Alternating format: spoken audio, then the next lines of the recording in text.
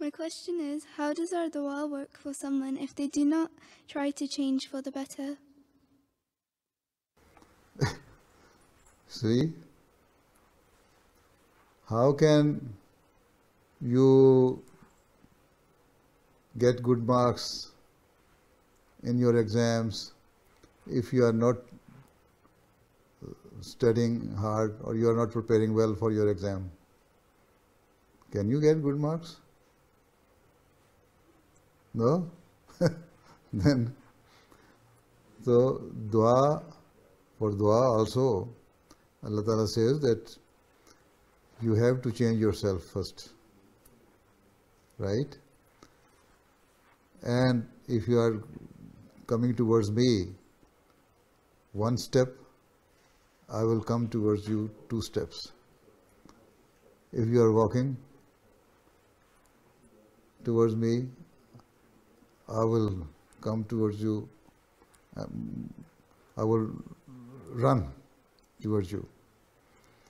So, first you will have to make effort, then do dua. If you are not doing it, then dua will not work. Allah Ta'ala says, you will have to use all the means and then do dua. Tawakkul does not mean that you just leave everything on to God.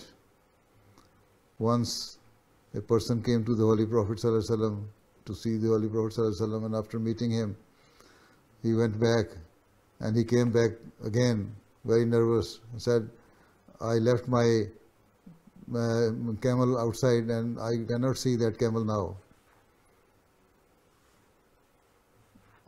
On that camel he was traveling. So the Holy Prophet ﷺ, did you tie that camel somewhere? He said, no, I did only left it there and just did tawakkul Allah. I trusted this thing and left it to Allah.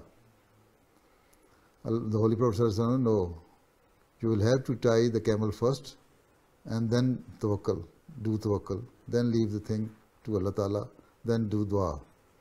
So first thing is that you use your all the means available, then do dua, then you will get the good result of it. Otherwise not. So law of nature also works with law of Sharia. Right?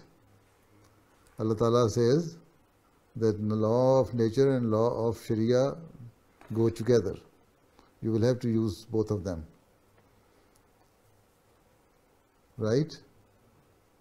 Okay? Assalamu alaikum.